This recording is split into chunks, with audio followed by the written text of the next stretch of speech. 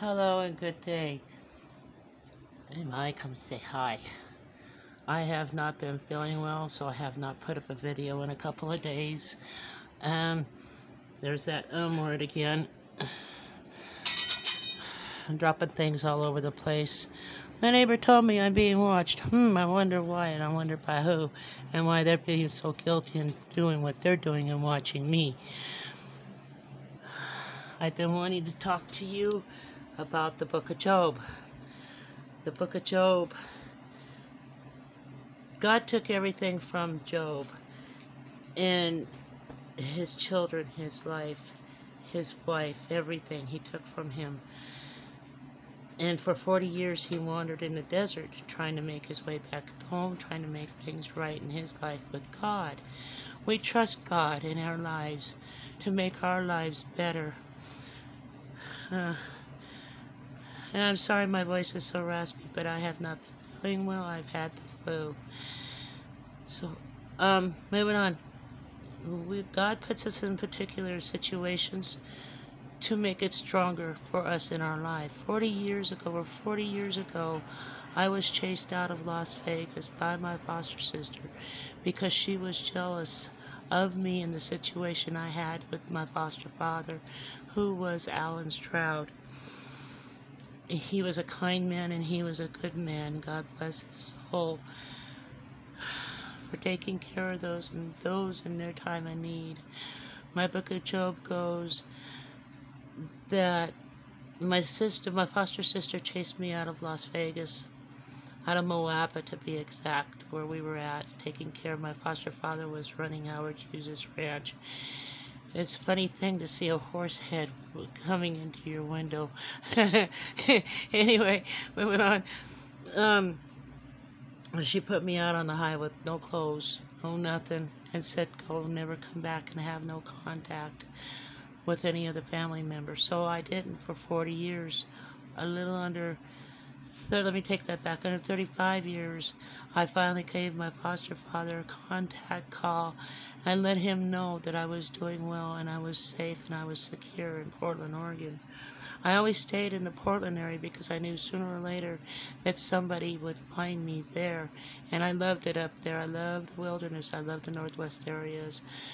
The green, the grass, the trees. I came back to Nevada, Las Vegas, because I was asked to come home, and I came home.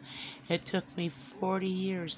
It's like the book of Job. I wandered through the deserts, having everything taken from me, having, my children taken from me, my homes taken from me, living the life of a desolate person. I made it. I'm here, and I'm stronger. Okay. I'm okay. Alan Stroud was a very, very good man. He took care of me the best way that he could and helping me in any way that he could. Took me from a very, very bad situation in my family life and the abuse of my older brother to the abuse of my mother. No child could ever live like that. I still have the scars from it. I have tried to bury it. I've tried to put it into my past. It's hard for me to trust. It's hard for me to believe when anybody says anything to me that they're going to do something. You're going to do something, do it. Be here. Don't say you're going to do it, because I've heard that so many times. My voice is raspy like it is because I have had the flu. My housework hasn't been done, as you can see. There's a duster hanging up over there off the bench.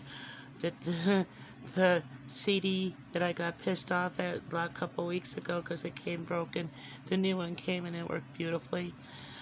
And I made it. I made it through the 40 years. I finally came back. After 40 years, I came back. That's why I call my life the Book of Job. God put me through some testing that he knew I could survive.